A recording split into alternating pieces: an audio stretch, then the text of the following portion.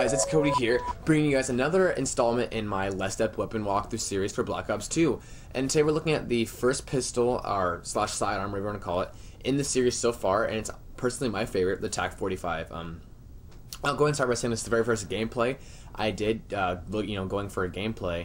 It's the first one, and I didn't play COD for like about 5 days before I played this gameplay, and I absolutely destroyed with this pistol. I went to work. I don't know what I ended at like 43 and 10 to 17, somewhere in that range. I played one game, I stopped. I had no warm, nothing.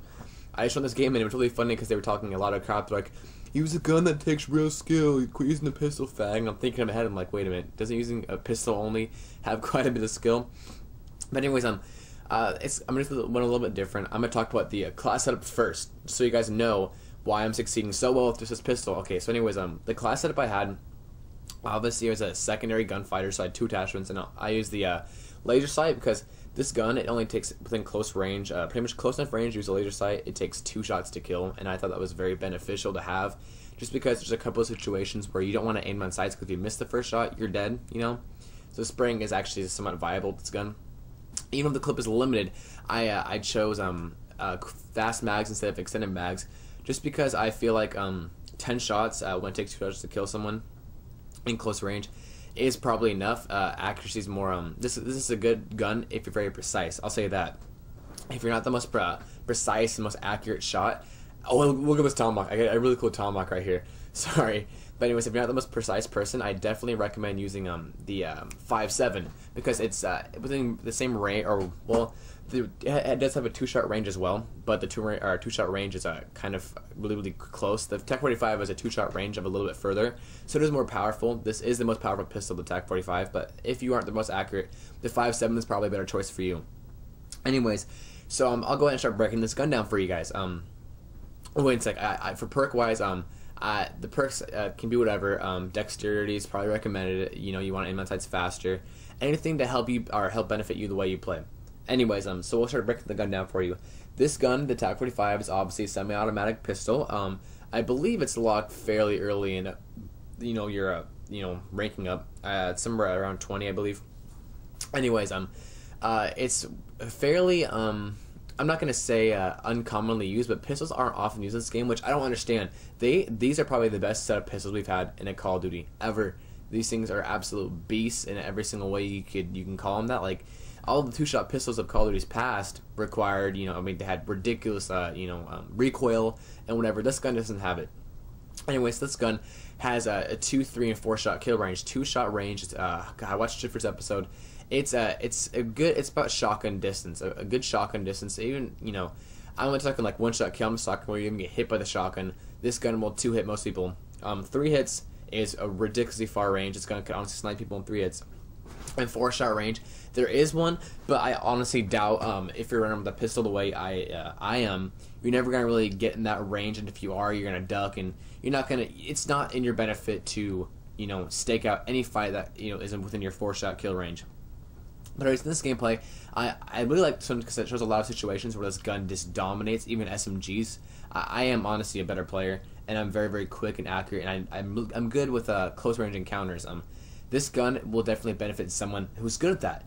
If you're someone who has a little bit more problems in close range, I would recommend like the Cap 40, something more automatic, because I do have a very fast trigger finger. Some people believe I'm modded. One day I'll make a video on how I shoot so fast with how essentially I grip the control when I'm playing with semi-automatic weapons, and it really works. I'm very accurate. I'm very fast. But anyways, this gun, if you are a steady shot and you are very fast and accurate, you're gonna get a lot of kills very fast. I destroyed these guys with using nothing but a pistol. They were getting so mad, and it was so funny. But this gun definitely does though have a very short clip. You will burn through ammo with this gun so fast. I didn't have Scavenger at this time. I didn't have it unlocked, but I would recommend having Scavenger if this is the only gun in your class. It will burn through ammo. I'm not going to lie about it. I'm not going to fret. I'm not going to say anything. It's slower, but with the 10-round capacity in the mag and only a few spare mags, it's not going to last you long. A couple of moments in this game, I actually had to pick up a spare gun after my gun ran out of ammo. Like, I pick up a Blizzard and get a nasty quickscope. But anyways, yeah, Scavenger is something I would recommend if you plan to use this gun a lot. I got an orbital with this gun. My first game going for it, my first game I used only the gun. I got an orbital So this is a gun you can definitely streak with. It's crazy how strong the pistols are in this game. They're like in Call of Duty's past, there's been pistols that literally felt like you're shooting marshmallows at the other guy. This is definitely the case. This gun is powerful, and people can honestly use this as a primary. It's that good. I will stick by that against any other person's word because I very firmly believe that. On the right hand, this gun is great. As far as pistols not a plant. As far as pistols go, I'm gonna go into this rating a little bit early. I would rate this gun in the category of pistols as an A. It is a pure A. Just because the only downside it has is a small capacity of the mag, but the strong power, the two-shot kill radius, and how large it is, and the fact that this gun is completely good stock, you don't need any attachments. You don't. I have them on just because I'm going, with only this class, so why not use some of my pick 10 slots to make this gun a little better? But this gun does not need any anything at all, and it will dominate at very long ranges. It's definitely a gun that is easy to pick up, easy to learn, and it's a very good weapon all around. The only real downside, like I said, is the capacity of the gun. Now, the way I freeze this gun, obviously close range.